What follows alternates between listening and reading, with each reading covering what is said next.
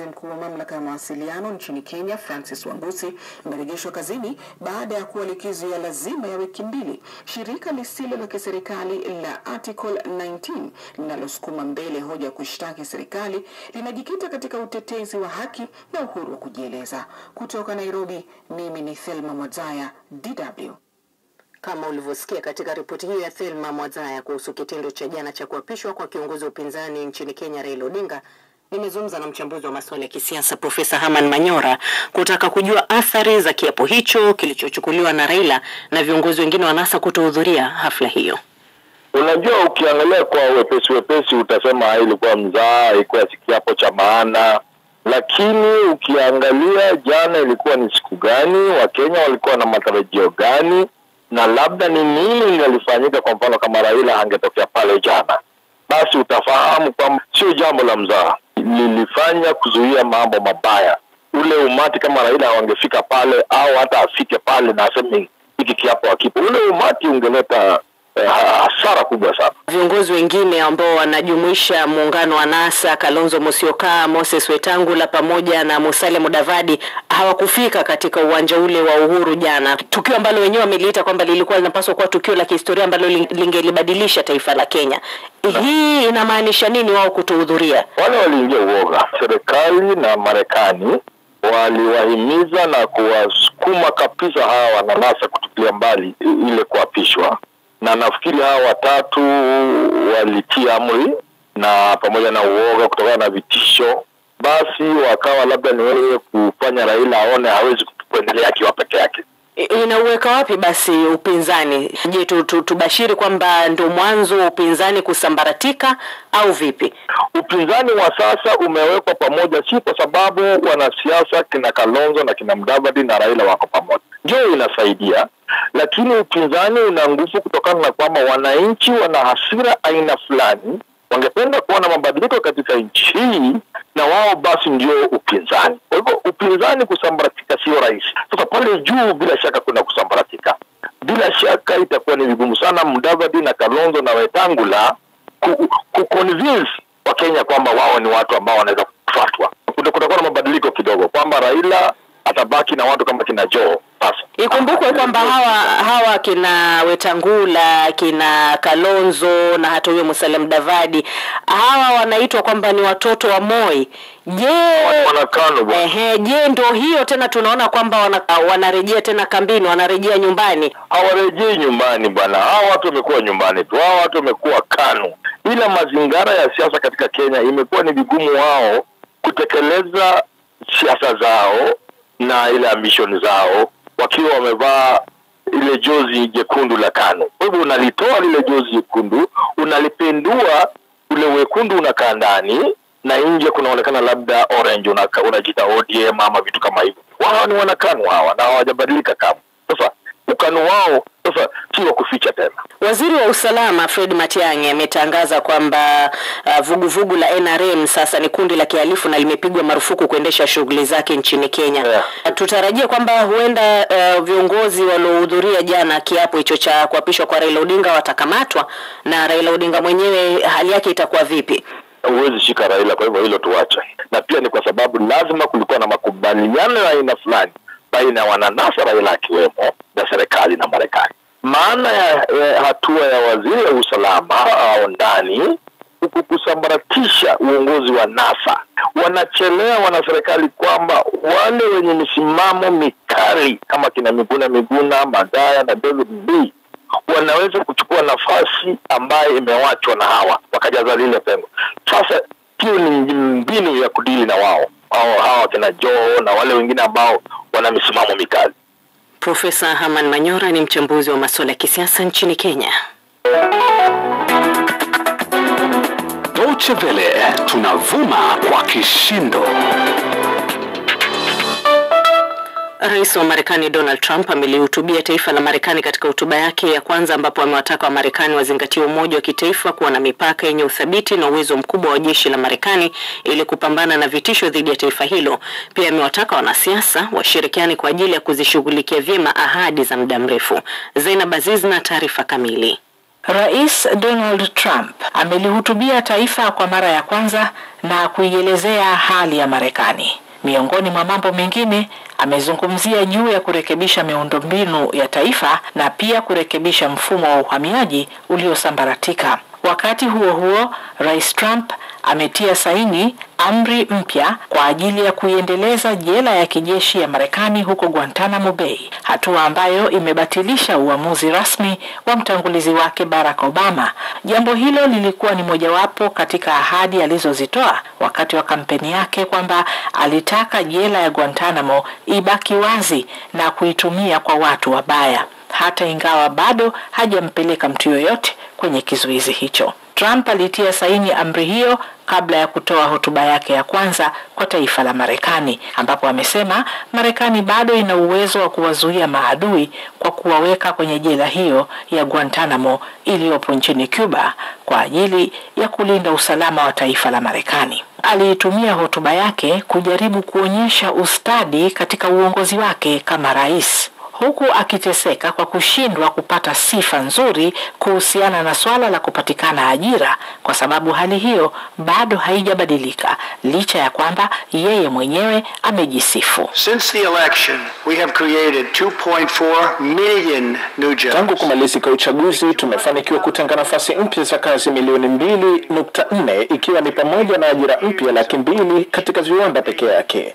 Baada ya miaka kadhaa ya kukwama kuongezeka mishahara, hatimaye sasa tunaiona inaongezeka. Kwa kweli wakati sasa ni wa kwetu wa Marekani. This in fact is our American moment. Hata hivyo, hotuba ya Rais Trump isingelikamilika bila kuitaja Korea Kaskazini. Trump amewaambia wa Marekani kuwa mpango wa nyuklia wa Korea Kaskazini unaweza kuhatarisha nchi ya Marekani, ambapo ameapa kuendeleza kampeni ili kulizuia jambo hilo. Mwanasiasa wa Marekani Bernie Sanders ameikosoa hotuba ya Trump. Sanders amesema Trump hakugusia swala la usalama na bima ya afya. Pia ametaja tofauti zilizopo kati ya matajiri na masikini na masuala ya hali ya hewa.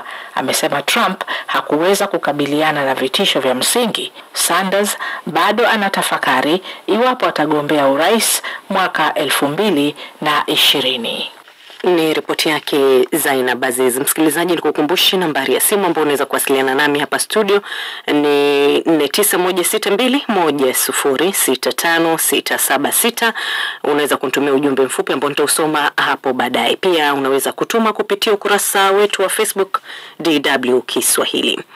Umoja wa Mataifa umesema kuwa migogoro inaendelea kuchangia hali ya njaa duniani na kuifanya kuwa mbaya zaidi, na hivyo umetoa wito wa kufanywa juhudi kubwa za kutafuta amani ili kumaliza baa la njaa linalowakumba karibu watu milioni 500 wanaoishi katika maeneo ya mizozo. Bruce Amani na ripoti kamili. Ripoti ya mashirika mawili ya Umoja wa Mataifa, shirika la mpango wa chakula duniani WFP na lile la chakula na kilimo FAO, iliyowasilishwa kwa Baraza la Usalama, imesema kuwa katika nchi 8 zinazokabiliwa na hali mbaya ya njaa duniani, karibu mtu mmoja kati ya 4 hapati mlo. Takriban watu milioni 17, ikiwa ni 60% ya idadi ya watu nchini Yemen, wanakabiliwa na hali mbaya ya njaa, ikifuatwa na Sudan Kusini ambapo 45% ya watu hawana chakula cha kutosha. Hii leo shirika la Umoja wa Mataifa la kuwashughulikia watoto UNICEF limetoa ombi la dola bilioni 3.6 za kutoa msaada wa kiutu kwa watoto milioni 48 walioathiriwa na machafuko na migogoro ya kivita. Manuel Fontaine ni mkurugenzi mkuu wa UNICEF anayesimamia mipango ya dharura. Katika nchi nyingi zilizoathiriwa na migogoro, watoto wengi hufariki kutokana na maradhi yanayotokana na maji kuliko wanavyokufa kutokana na mgogoro wa vita. Mtoto anakunywa maji chafu, anaanza kuharisha, anaishiwa na maji mwilini, hapati chakula, anakumbwa na utapiamlo, na kisha hali yake inakuwa mbaya hata zaidi. Kumaliza njaa na utapiamlo ifikapo mwaka 2030 ni moja kati ya malengo kabambe yaliyowekwa na serikali mbalimbali katika mwaka 2015. Lakini viwango vya njaa vimepanda katika mwaka 2016 kwa mara ya kwanza katika zaidi ya mwongo mmoja na kufikia watu milioni 815 kutoka idadi ya watu milioni 777 katika mwaka 2015, wakati kukiwa na mizozo, mabadiliko ya tabia nchi na matatizo ya kiuchumi. Takwimu za Umoja wa Mataifa zinaonyesha kuwa wengi wa watu wanaokumbwa na njaa ambao ni milioni 489 wanaishi katika nchi ambazo zinakabiliwa na vita. Ripoti hiyo iliangazia nchi 16 duniani pamoja na kanda ya mto Chad ya Afrika Magharibi ambayo inakabiliwa na hatari kubwa ya njaa. Ripoti hiyo imesema hali nchini Kongo pia inaendelea kuwa mbaya ambapo watu milioni 7.7 wanahitaji chakula, ikiwa ni ongezeko la karibu watu milioni 2 tangu mwaka 2016. Jamhuri ya Kidemokrasia ya Kongo ilitambuliwa kuwa mgogoro uliopuuzwa kabisa katika mwaka 2017 kwa mujibu wa utafiti wa shirika la Thomson Reuters. Deutsche Welle. Udondozi wa magazeti. Mada mbili kuu zimehodhi magazeti ya Ujerumani hii leo. Maridhiano katika mazungumzo ya kuunda serikali ya muungano kati ya vyama ndugu vya kiafidhina vya CDU, CSU na wa Social Democrat wa SPD kuhusu wakimbizi na familia zao, na pia kashfa inayolikumba kampuni ya magari la Volkswagen kwa kuwatumia kima kufanya majaribio ya jinsi moshi wa sumu unaotoka ndani ya magari unavyoweza kuathiri afya ya kiumbe. Kurasa za magazeti zimefunguliwa leo hii na Khair.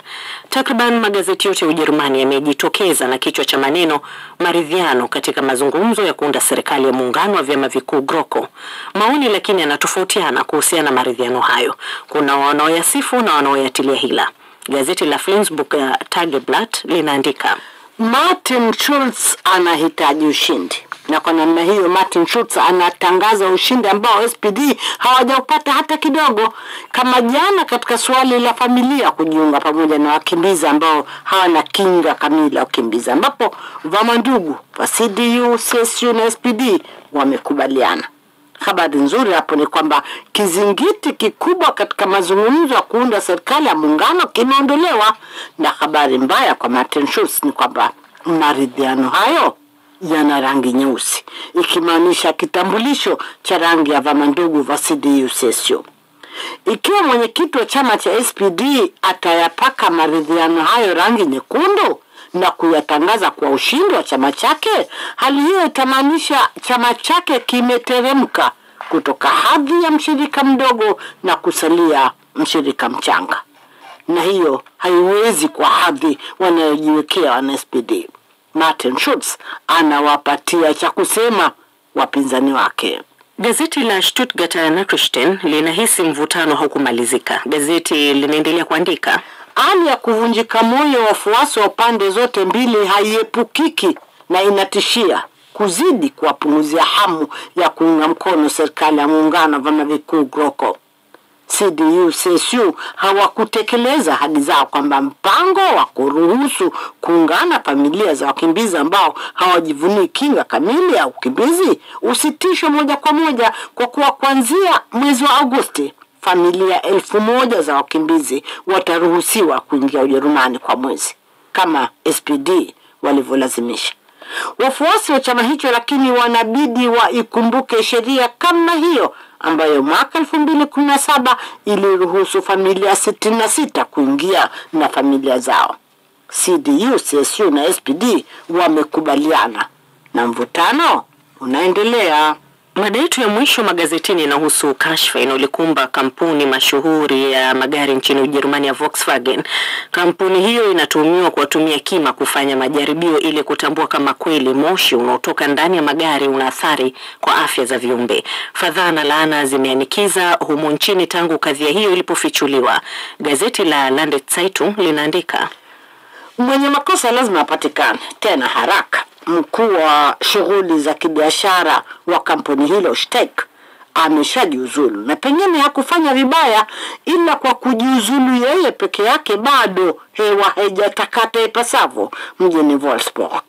Yadhihirika kana kwamba amejitolea mhanga tu, na taarifa kwamba kampuni hilo limedhamiria kujua kima waliofanyiwa majaribio hali zao zikoje, ingawa zinawafanya watu wapumue kidogo, lakini haitoshi. Na kwa ripoti hiyo kuhusu kashfa inayoikumba kampuni ya Volkswagen ndipo tunapohitimisha uchambuzi huu wa magazeti ya Ujerumani. Asante sana, Khair.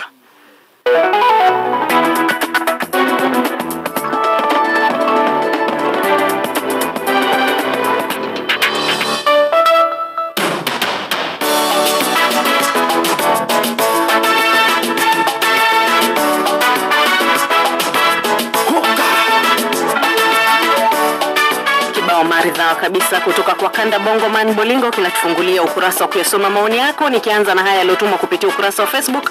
Mzee Kambu anasema naomba serikali ya Kenya kudumisha amani haswa kwenye kipindi hiki cha vuguvugu la kisiasa. Kashinje mjomba watu baadhi wa Kagongo wa Kahama Tanzania anasema litakuwa jambo jema sana Rais Donald Trump akiwa na msimamo mmoja ili kulinusuru taifa lake na mataifa mengine hapa duniani. Padri Moshi wa Kotela Moshi Tanzania anasema kwa mpango huo wa taifa la Marekani Donald Trump yuko sahihi kabisa, kikubwa ni utekelezaji tu wa mambo sambamba na kuijali haki kwa wale wanaostahili kuipata kikamilifu pasipo kutoa kauli zinazobomoa.